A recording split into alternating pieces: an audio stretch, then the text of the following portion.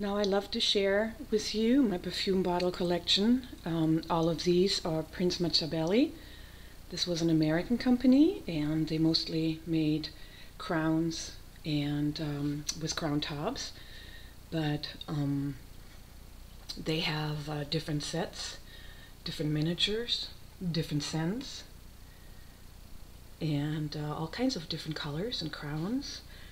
The most collectible ones are probably the bottles that are opaque, which means you cannot look through. So here are some crown bottles where you can actually see the perfume, and behind it you see a blue, green, white and red bottles, and those are very, very hard to get.